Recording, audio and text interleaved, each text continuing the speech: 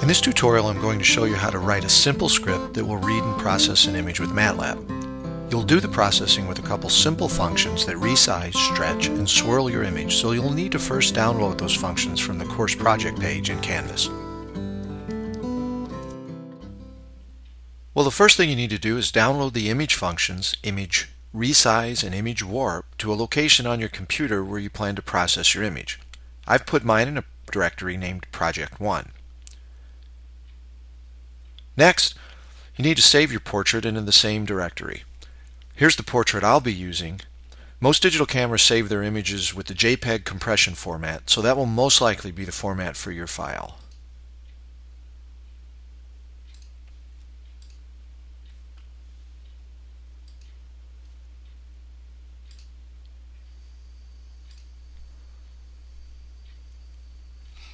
Then you need to run the Matlab utility and navigate to the directory where you've placed your files.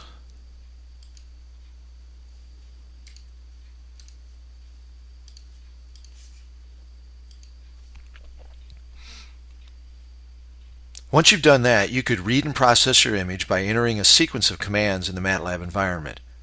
But you'll be much better off if you store your commands in a Matlab script, like I've done.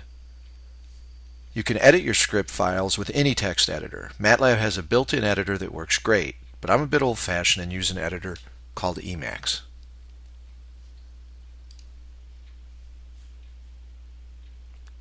Like I've done here, you should make it a habit to put comments at the top of your scripts to identify the general purpose of the script along with the date you wrote it. In my script, I use the ImRead function to read the image. Then I use the image resize function to resize the image to 500 pixels in its largest dimension.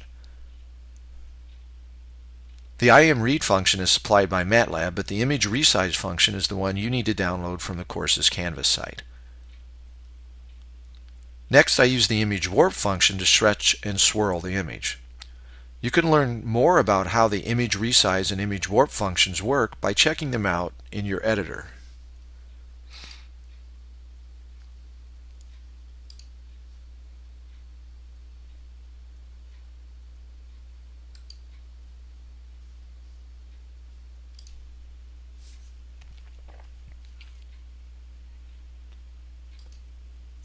The next step is to display the images.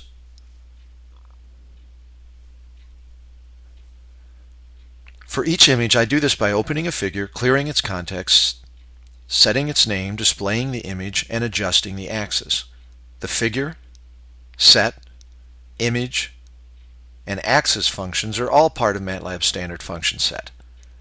After I display the images, I write them to disk with Matlab's ImWrite function.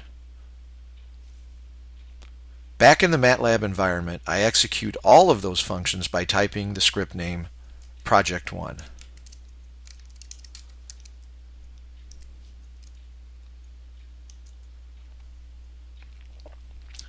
The three figures let me see how the images look.